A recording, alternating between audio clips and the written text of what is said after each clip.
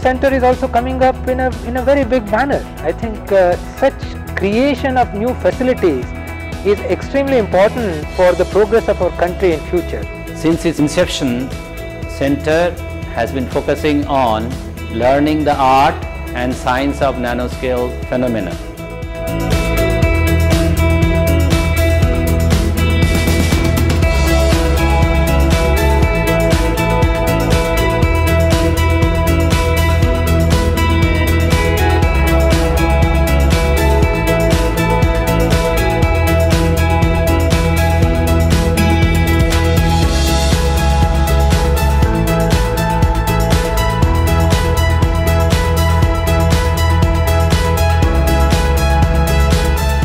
Nanotechnology is just like not the particle, nanoparticle that does something, but it can be used in a varieties of ways to improve the current diagnostics, imaging, and the sensors for the devices.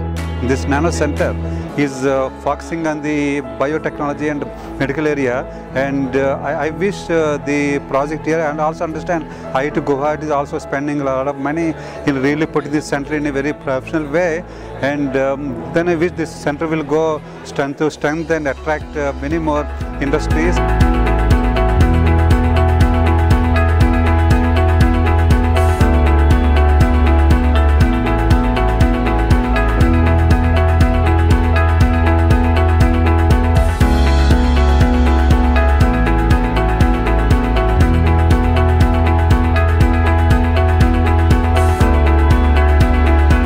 One of these young centers so far as the nano is concerned, application is concerned, and in near future obviously it will be really emerge as one of the major center in our country, as well as internationally it may be a very famous one. This center is shaping up very well. Actually, I don't know of any other center in nanotechnology in India which is doing as much interdisciplinary work.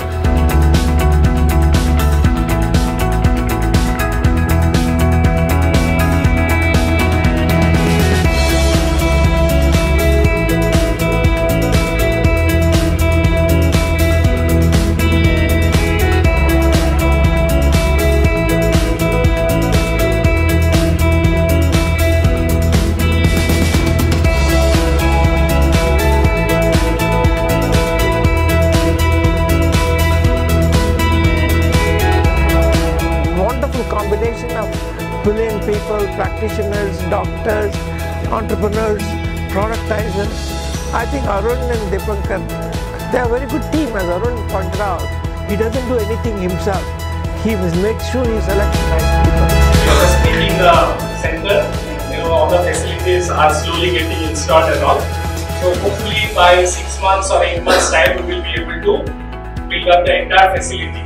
Development of the Nano Center at IIT Guwahati, and I am seeing an excellent center is coming up, and it is not only the equipment or facilities like everywhere we find, and they are excellent in doing harmonious ways of doing research, and they are really doing good amount of work, and I find some of their products, some of their developments are actually have the potentials for commercial exploitations. I believe that next 1 year they will also come up with much more innovations.